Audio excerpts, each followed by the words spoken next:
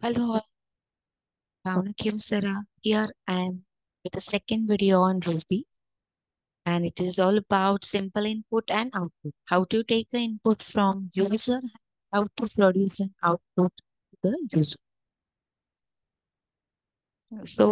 Simple input and output. So, very first, we'll concentrate on how to give a output on a screen when you want to print some statement, want to print some values to the user.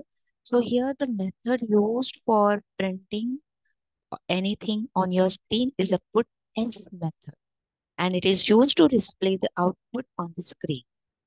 And here the operands for putS method is always a string. Here S indicate a string.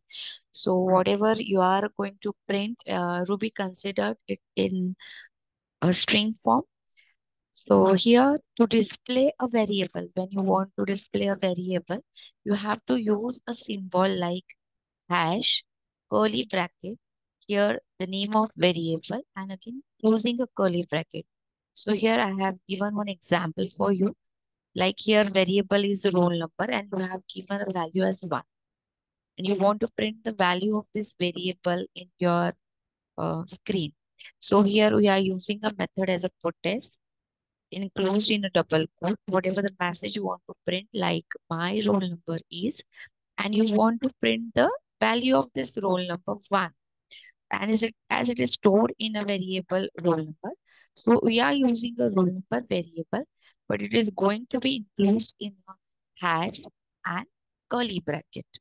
So this is how you can give the output to the user string as well as variable.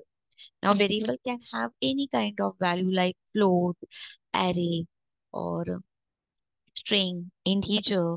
So any kind of variable you can just put the value by using this hash and curly bracket symbol.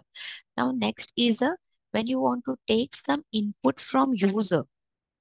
So whenever you want to take the input from user, the method here is a get s method. Like put s is for printing, get s is to take a input from user.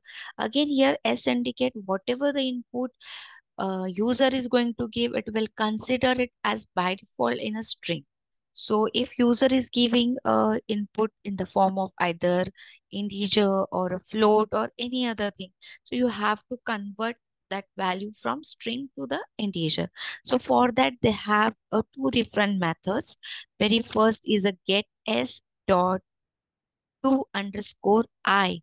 So it will take a input as a integer value. So here I indicate integer. And second is a get s dot to underscore f.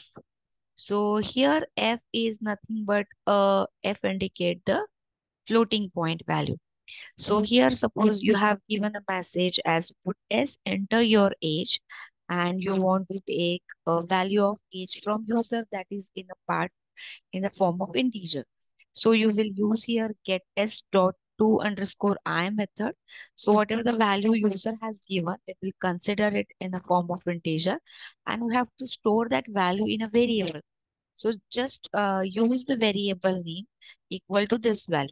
So here your value for that whatever the user has given will be stored in a variable. Now in the next video, we'll see the control statements, different control statements, iterative statements available in a Ruby.